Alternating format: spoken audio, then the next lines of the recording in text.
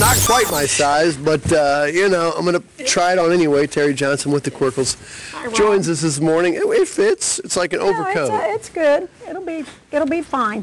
Flap away. What are we doing today? Today we are doing Susie Sound and Mary Motion. We're going to get 2 for 1. First thing I need you to do, Rob, I almost called you Tom. That's all right. First thing I need you to do is to put this hex nut, 6-sided hex nut, in your balloon and blow it up. I know that you'll be good with that today. You had better put this in the incinerator when you're done with it, because I'm sick. Blow it up about this size.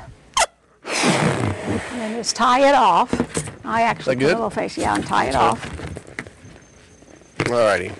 And we know that sound is energy that is created by vibration. So I'd like for you to take it and just kind of hold it like a bowling ball.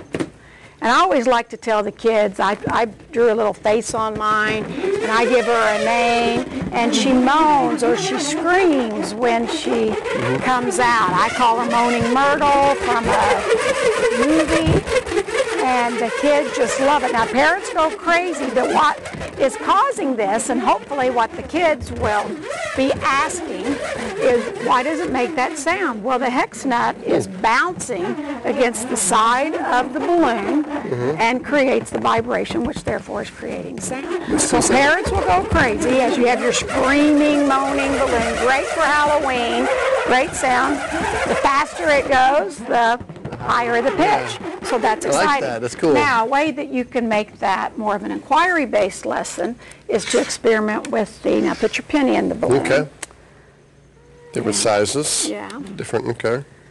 This won't bounce as much. It won't bounce. Will it bounce? Still, just roll. We will still have the centripetal force, which is the inward force.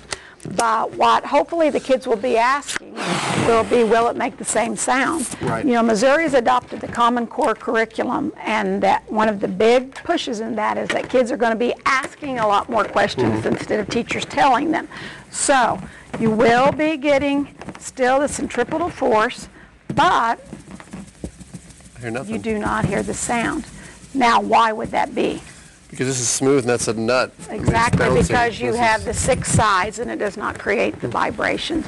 So that is what the kids can discover with the 30 seconds up to one. All right, yes. Now I have our sound tubes, another thing that can drive parents crazy but the kids love.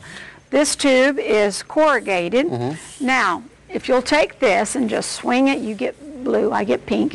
Just kind of slowly start over here.